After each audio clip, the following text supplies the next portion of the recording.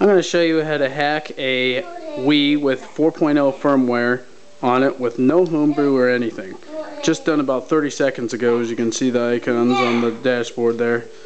You want to get the packs from postprojects.com and follow the guide. First thing I'm going to do is go into data management,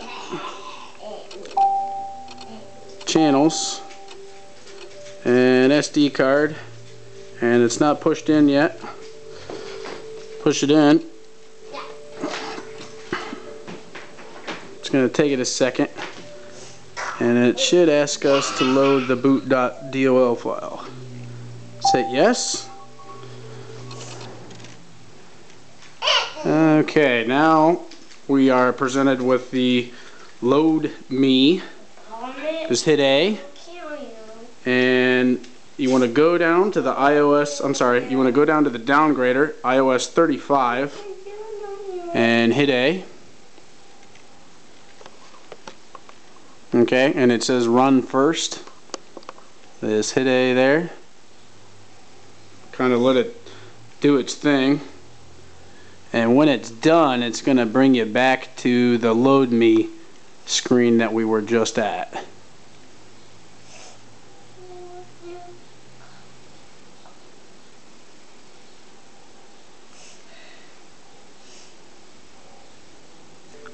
Alright, after that's done, just go back down to exit, and you go back to the load me menu. Just hit A again, and this time you want to go down to the WAD manager 1.4.dol file and hit A.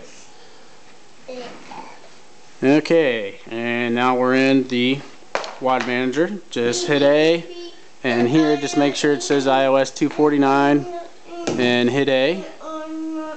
And then of course SD card, hit A again. And this time we're going to install the iOS 35.wad file.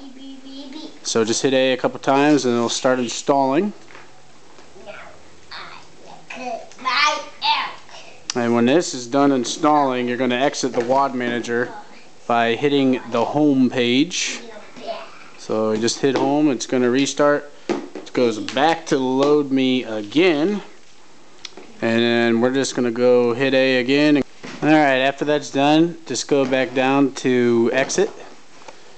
And you go back to the load me menu, just hit A again. And this time you want to go down to the WAD manager 1.4.dol file and hit A. Okay, and now we're in the WAD manager. Just hit A, and here just make sure it says iOS 249 and hit A. And then of course SD card, hit A again. And this time we're going to install the iOS 35.wad file. So just hit A a couple times and it'll start installing. And when this is done installing, you're going to exit the WAD manager by hitting the home page. So you just hit home, it's going to restart. It goes back to load me again. And then we're just going to go hit A again. Alright, okay. Now I'm back in the WAD manager. If you get a dump error, just restart your Wii and just start where you left off. It happened to me earlier, but everything's fine. So you're going to hit A here, and instead of iOS 249, this is where people get confused. You got to hit over until you get to the iOS 35. So see how I changed that? You just hit over on a control pad, tell it that's the one you want to use, iOS 25, and hit A. If you don't do that, you're going to get an error on the CIOS install. And that's what we're going to do. You chose iOS 35, go down to CIOS v7.wad and hit A. Hit A again for it to install. And I've already got it installed, that's why I've got an... Okay. Now I'm back in the WAD manager. If you get a dump error, just restart your Wii and just start where you left off. It happened to me earlier, but everything's fine. So you're going to hit A here, and instead of iOS 249, this is where people get confused. You got to hit over until you get to the iOS 35. So see how I changed that? You just hit over on a control pad, tell it that's the one you want to use, iOS 25, and hit A. If you don't do that, you're going to get an error on the CIOS install. And that's what we're going to do. You chose iOS 35, go down to CIOS v7.wad and hit A. Hit A again for it to install.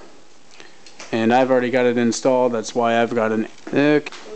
Okay, like I said, I got an error on the CIOS v7 install only because I already have it installed.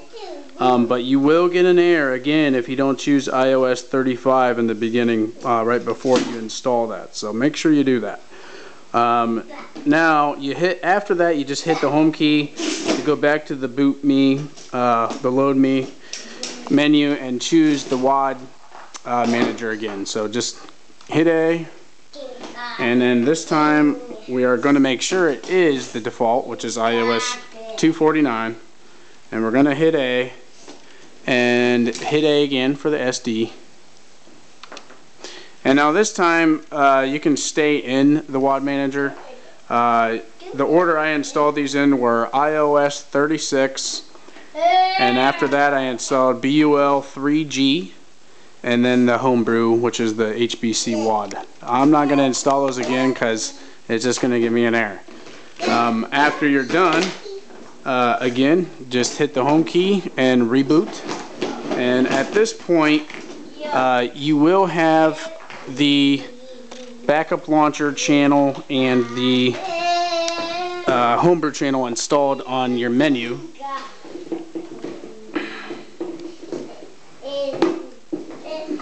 Which is what I just showed you. After that is done, make sure you extract the post pack to either the same SD card or a different one. You can't have all the files in the same one, so make sure you format it and start that from scratch.